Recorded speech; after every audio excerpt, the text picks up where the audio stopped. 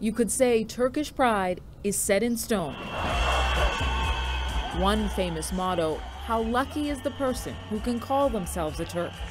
But how much luck is there when you call yourself a transgender Turk? And pride takes on a different dimension. Beni kabul ettirmek zorundalar. Ben Türkiye Cumhuriyeti vatandaşıyım. Her şeyden evvel ben bir insanım. Bana trans gibi yaklaşın. Öcü gibi yaklaşmasınlar. Ben bunu istiyorum. Yeni nesil aslında bunu bilinçli olmalı. Farklı değiliz, aynıyız. Bizler de namaz kılıyoruz, bizler de dua okuyoruz. Bizlerin de içinde Allah inancı, Allah korkusu var. They're like sisters. Many are sex workers. All are fighters, survivors in a country they love, one that doesn't always love them back. Öykü Ay is a mother figure, a leader in Turkey's LGBT community. Annemizden ayrıyız, bir anneler gününde herkesin ağladığını bilirim.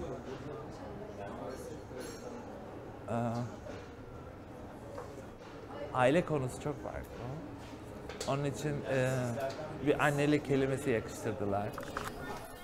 She slept on the streets, worked as a prostitute, a housekeeper, but she's trained as a teacher. Job opportunities are limited for someone who is visibly different. You'll notice she covers her hair. It was an act of faith and survival, she says, after moving to a more conservative neighborhood. Aslında orada translığımı kabul etmek çok zordu, zor bir süreçti. Kendim bulunduğum topluma uyma gibi bir psikolojim vardı benim.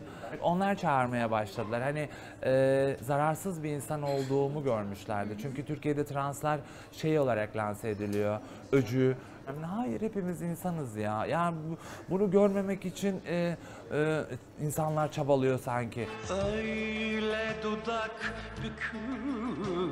Many Turks seem to have selective vision. This is Zeki Müren, one of the most famous, beloved performers in Turkish history. Her şeyin en güzelini getirsin. He was awarded Turkey's version of the Order of Canada. A gay icon, though he never spoke publicly about his sexuality. His funeral in 1996 drew thousands. He was revered by even some of the most conservative people in this country. Bülent Ersoy is known as the diva, a big star whose peak was in the 70s and 80s, but she's still pumping out hits and making headlines. She transitioned from male to female before anyone even knew to use the word transgender.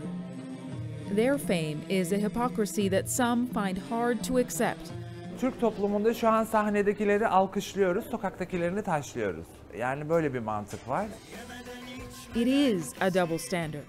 And there's resentment these stars didn't do more to further the LGBT cause. That in 2015, they're still facing hatred and the violent crimes that come with it. This victim was stabbed several times by two clients this spring.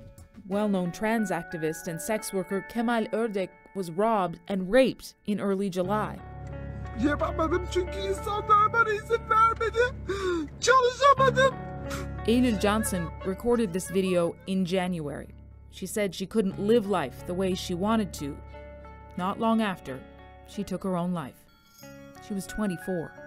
Attacks and deaths are a constant for this community. Eğer bir hareket büyüyorsa destekçisi olduğu gibi nefret edeni saldıranı da çok olur. Asya Dilovan is also a trans activist. Artık kızlarımız gelsin. Here she is hosting Miss Trans Turkey.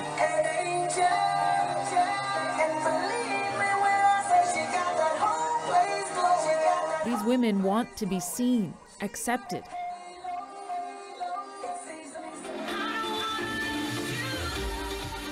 There's a trans fashion show too, another way to help the community survive.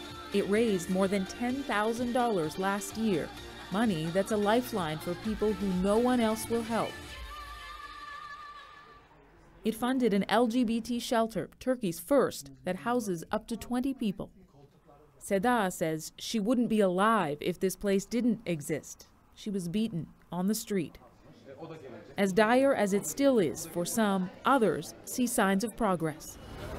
The fight the trans community in Turkey is in right now is one that gays here have started to win. Many tell me that there's a newfound freedom now. They're also starting to feel comfortable being open about their sexuality, at least in cities such as Istanbul. Being gay or trans is not illegal in Turkey. Still, after years of peaceful pride celebrations, Turkish authorities pounced on people at this year's parade in Istanbul. It happened to coincide with Ramadan, the holiest month in Islam. Proof that acceptance, tolerance, is always tenuous here. Korku imparatorluğuna döndük çünkü Turkey's political situation is why Niler Albayrak got involved in politics. She was a nominee for MP candidacy last year, and she wasn't the only LGBT candidate. And many now say sex work does not have to be the only option. Olmak istediğim her şey oldum çok şükür. Türkiye'nin ilk trans kraliçesi oldum. Türkiye'nin ilk sosyal medya köşe yazarı oldum. İlk trans blogger oldum. İlk trans modeli oldum. Aylin Pınar is also breaking the mold. She transitioned 2 years ago and is now a doctor. Tek bir şey görülüyor. Transseksüelsen seks işçisisindir. Veya sanatçı olacaksın. Yani belki çok az kişiden birisiyim ben, hani onun dışında alternatif meslek içerisinde olabilecek. It may not be a smooth transition in Turkey. These ladies bear the scars that prove that.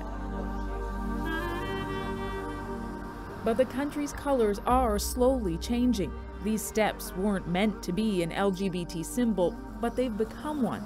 The LGBT presence is pushing Turks towards a new era of acceptance, so that pride, in all its colors, can be set in stone too. Nil Köksal, CBC News, Istanbul.